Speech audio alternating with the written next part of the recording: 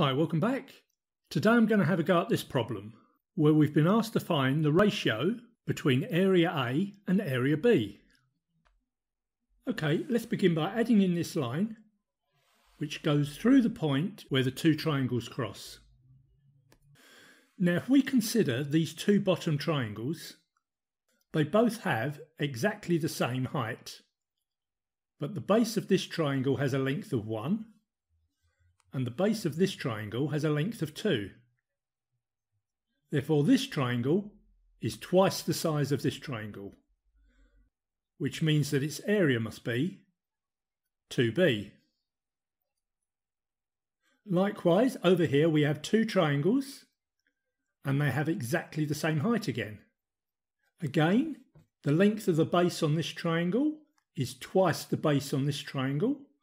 Therefore this area must be twice this area. Therefore this must have an area of half A. Now let's consider this larger triangle on the bottom. This has a total area of half A plus 2B plus B. So half A plus 3B in total.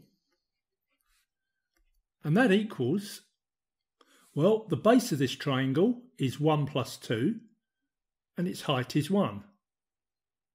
So that's an area of 1 times 3 all divided by 2 for a triangle.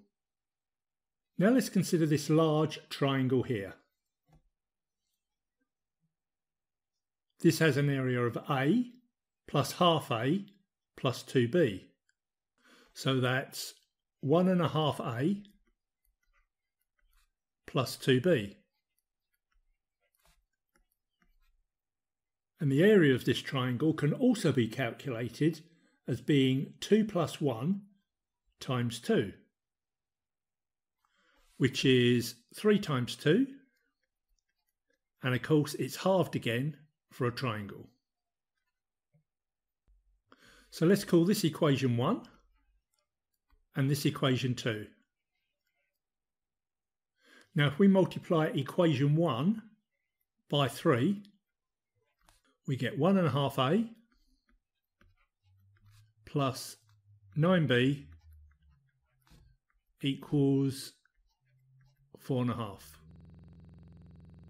And if we now deduct equation 2 from this, the A's disappear and we get 7B equals 1.5. Or B equals 3/14. And if we now substitute this into, say, equation 1, we get half A plus 3 lots of B, that's 9/14, equals 1.5, that's 3/2. Therefore half A equals 3/2, which is 21/14, less 9/14, which is 12/14. And doubling both sides, we get that A equals 24/14. Now we want to find the ratio of A to B. So this is 24/14 to 3/14. And multiplying both sides by 14, we get a ratio of 24 to 3, or 8:1. And that's our answer. So does area A look about 8 times bigger than area B? I suppose it does. So that's it. Bit different this time. See you in the next one.